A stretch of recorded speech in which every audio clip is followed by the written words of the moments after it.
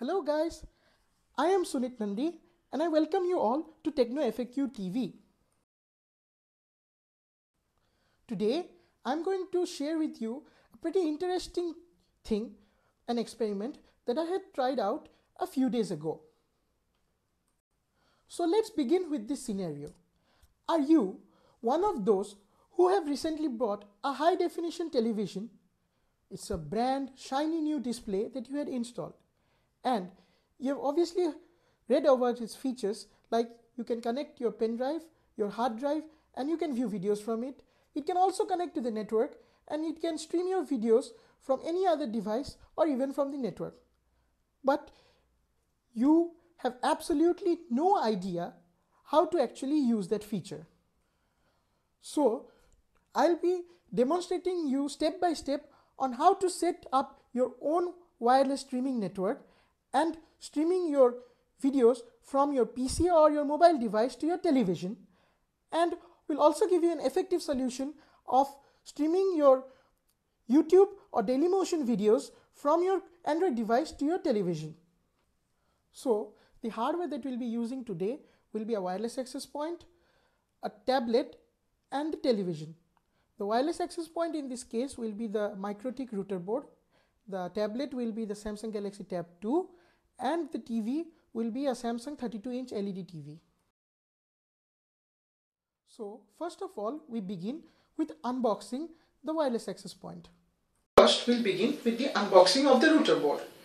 The router board is a low-powered Linux computer that is designed mostly for routing, and it is manufactured by MikroTik. As you can see here, this is the router board manufactured by MikroTik, and the product I'll be unboxing is the RB751.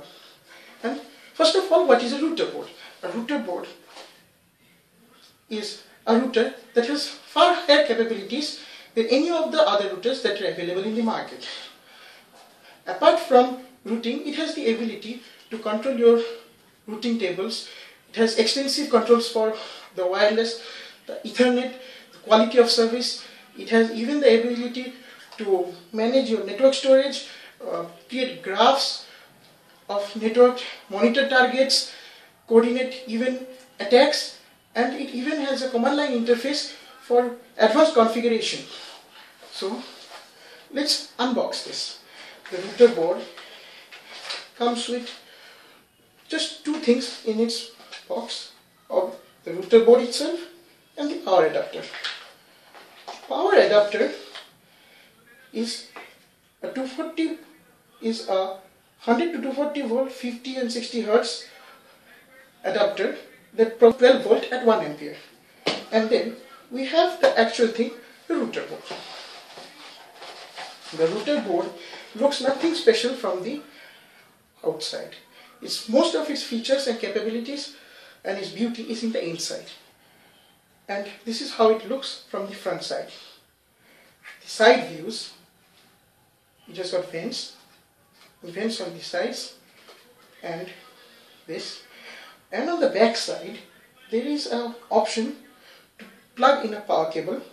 It has got a reset button, a power LED which indicates whether it's switched on or off, an activity LED, 5 Ethernet ports. On the top side, there are LEDs for each of the interfaces, the first being the wireless, and the rest 5 for the rest of the 5 Ethernet ports. In the front side, it has an option to connect an external MMCX antenna. Even without connecting an antenna, you can still use it because it has an internal antenna. And it also has the option to accept power supply on the first Ethernet port as in the form of PoE, power over Ethernet. And finally, it has the option to connect USB devices through its USB port.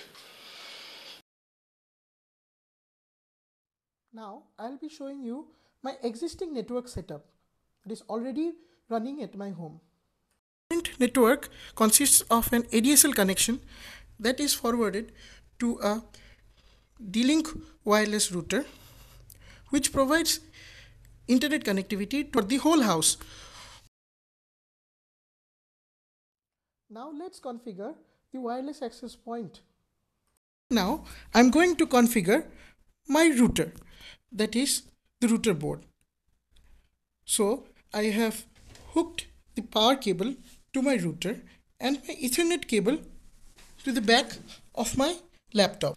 Now I'll begin with setting up the access point for streaming use. As you can see what settings I have put over there. There is the wireless protocol I'm using, 802.11, and I've set my network name to Nandi Family Local and frequency to 2412, that is channel 1 of the Wi-Fi standard, and it's running on the 2 GHz band with 802.11b, G and N support, and it has got a channel width of 20 or 40 MHz depending upon the device that connects to it. And since my country is India, I have set my regulatory domain to India. And I'm using both WPA and WPA2 security with TKIF and AES security. And I'm using it as a router, and I'm trying to connect it to my external gateway, that is the D-Link router that you have seen. It has a 172 series address with its own subnet, and I'm using this router. As you can see, the LAN address of the router, it is set to 192.168.8.1. so it has the whole address ranges from 192.168.8.0 to 254 local network, and it routes it outside to the 172 series network to the D-Link box. The reason I am doing this is that I do not want to expose my internal streaming clients to the outside network. This is mostly for security and safety. Now we go on to the other configurations. We check the wireless configurations. I'm setting it to the wireless enable network and other changes, and you can change them according to your wish. The advanced settings,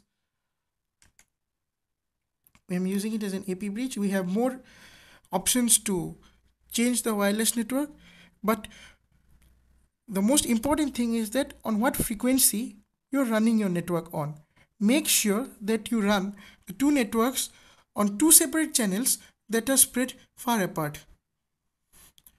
So this is done. Now we move on to the actual configurations of the firewall. So we move on to the firewall configuration. So in the IP section, we have firewall configuration. Now we have several NAT rules that define how my internal network will behave. So what I have configured is that any network, my clients have an access to the outside network, but any device on the outside network cannot directly access my inner network. And I have set an network address translation rule to translate all my internal network addresses to the single external network address that is used by my router, so that my internal streaming clients can access resources from the outside network. But I have also used several other rules to prevent inbound access to my network. I have done this to prevent any sort of attack that might compromise my streaming network. And we have several connections, as you can see here. What are the other devices that are connected on the network? We move on to the UPnP settings. I've done this to allow proper streaming between UPnP devices across the entire streaming network. I would like to suggest a few tips for configuring your wireless access point. The first thing I would suggest is running your general purpose wireless network and your streaming network on two different channels to avoid interference, so that your data traffic on one of the channels will not swamp the other. If you have a wireless access point that allows running on multiple channels or allows setting up multiple wireless networks, then you are lucky, as you can easily configure it on your access point. For those people who do not have such an option, you can obviously use two different routers for that purpose. As you have seen in my setup, I am going to connect my new router board to my old D-Link router. The router board will serve as the channel where my streaming network runs, and the D-Link will serve my general purpose surfing purposes like checking mails, surfing YouTube, or chatting and the like.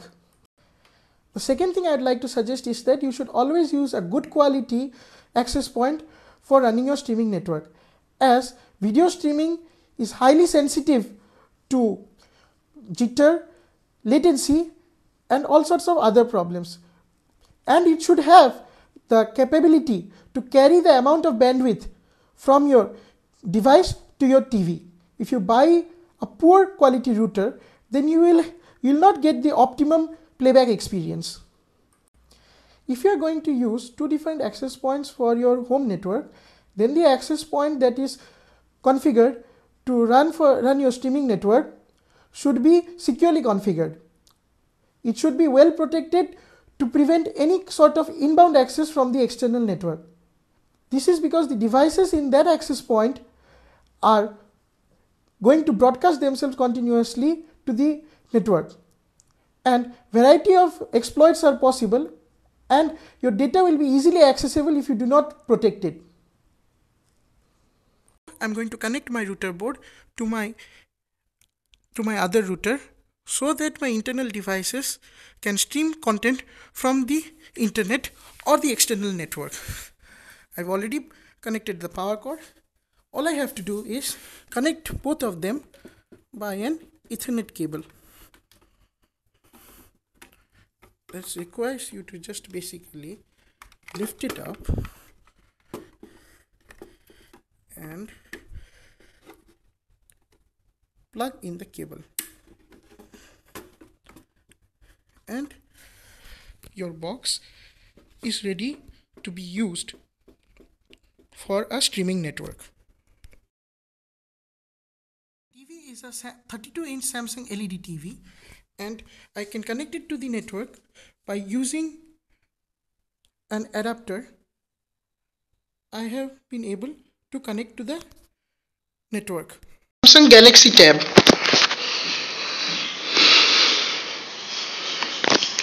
As you can see right now, I am connected to the local network that enables streaming.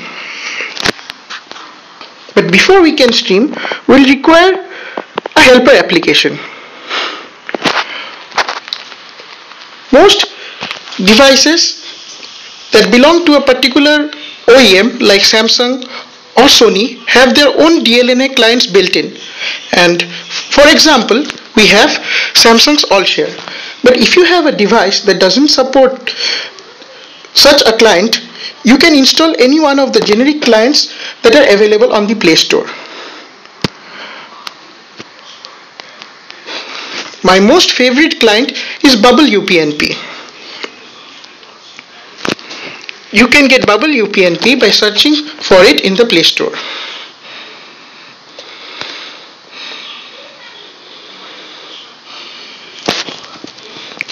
An alternative to such an application is Streambells.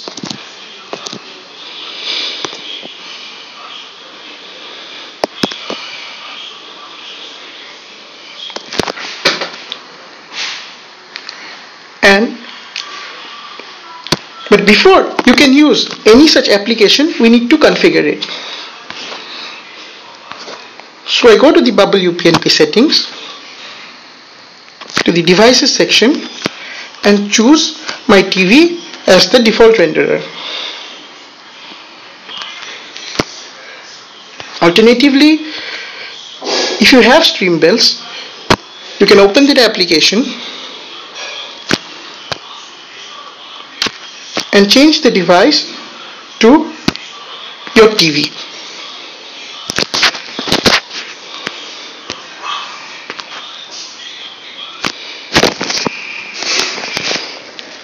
Now we move on to the actual streaming of your YouTube video to your TV.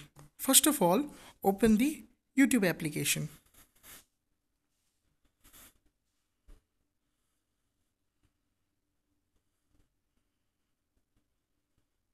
search for a particular video. To play the video on the TV, we first press the three dotted menu, share the URL to the Bubble UPnP application, wait for it to load the stream. Then we select the quality of your liking. I'll be selecting high here, and then going to view it on my TV. As you can see,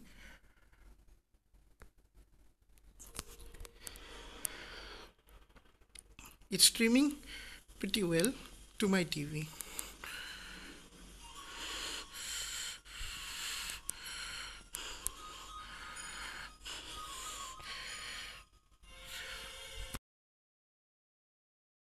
So, I have been successfully able to stream a YouTube video to my television.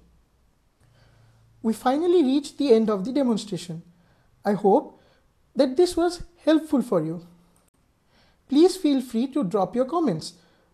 Suggestions, queries, and criticism are most welcome. If you have any other queries related to technology, then please feel free to open a discussion at our Facebook group or at the forums. The links to them are available in the description below. We'll be bringing you more videos and updates, so please do not forget to subscribe. So guys, it's time for me to leave. Take care and have a great day. We'll be seeing you in the next video. Bye bye.